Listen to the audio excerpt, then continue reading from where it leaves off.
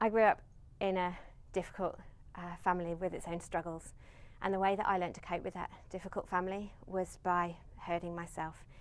I discovered one day, running a pencil sharpener blade over the back of my hand, that calmed me down. Actually, it made me able to go to sleep, and that discovery shaped how I regulated my emotions for the next 13 years. And it got worse. So self-harm was the normal way that I knew how to regulate myself. And I also knew it was getting worse and it couldn't continue. So something different had to happen. I was really lucky to find a psychotherapist who gently and gradually helped me learn to express how I felt in words.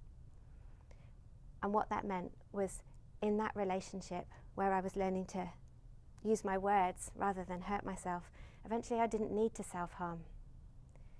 So that was really powerful, that new experience had stopped me self-harming when it was experience in the first place that had got me into it. So I went back to university and I learned about neuroscience, and I learned how experiences shape brains.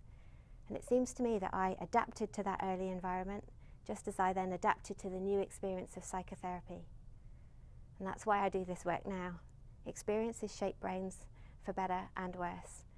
I wasn't weak and I wasn't sick. I was just hurt and I needed some help.